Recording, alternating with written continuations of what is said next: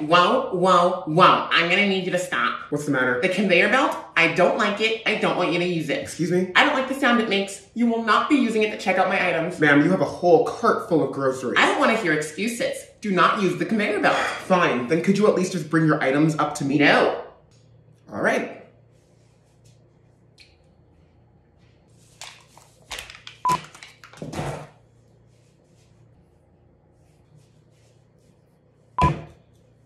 Be mad all you want, but it's your job to find a convenient way to get all the groceries to the scanner. Like a conveyor belt?